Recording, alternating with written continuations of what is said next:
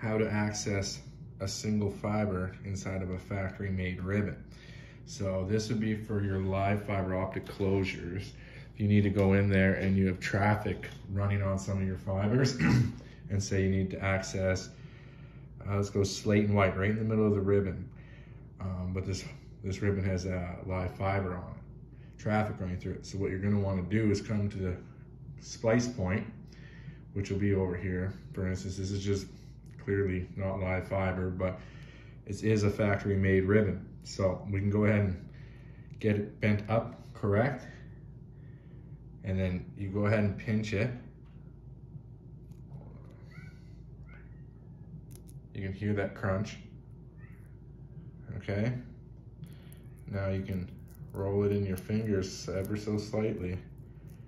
You'll start to break away that factory coating. Okay. Keep rolling it a bit. Boom.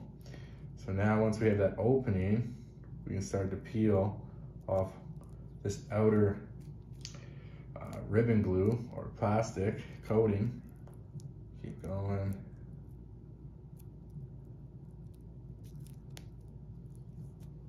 And there you go. You can go ahead and keep working at it to get all the rest of it off, but now you have access to the single fibers.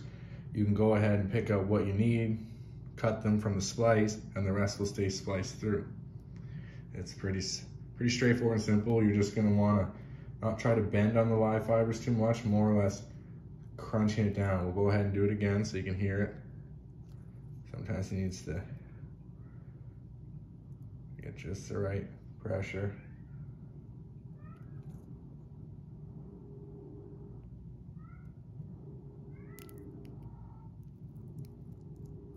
And you can see after you do that, you rock it back and forth, it'll split that plastic right off. So yeah, there you go. If you want to know how to access single individual fibers inside of a factory made ribbon, that's how you do it. Thanks for watching. Go ahead and subscribe if you haven't. Hit that like button if you want to see more, and we'll catch you in the next one. Thanks for watching.